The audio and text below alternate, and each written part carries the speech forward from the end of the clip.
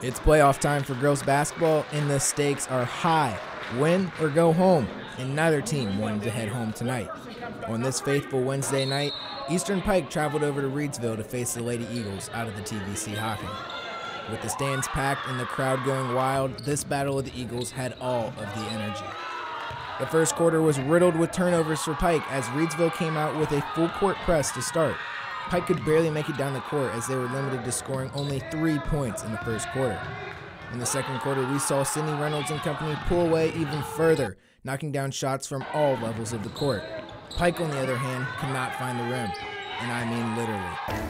While the winds might be whipping back home, you could feel the breeze in here tonight as Eastern Pike shot a plethora of air balls. The Reedsville Eagles had a stellar defensive performance, holding Pike to just 16% from the field. The second half was no different. The Lady Eagles were flying all over the court and shutting Pike down. Coach Reynolds had this to say about their defensive game plan going into this matchup. Well, you know, we needed to control the boards and extend our possessions with offensive boards, and we were able to do that a little bit tonight. And our on-ball defense and help side was really good. We've been working on that the last 13 days, so it was nice to see our defensive side a little better. Our offense is usually there, but it was nice moving into the tournament to see our defense step up a little.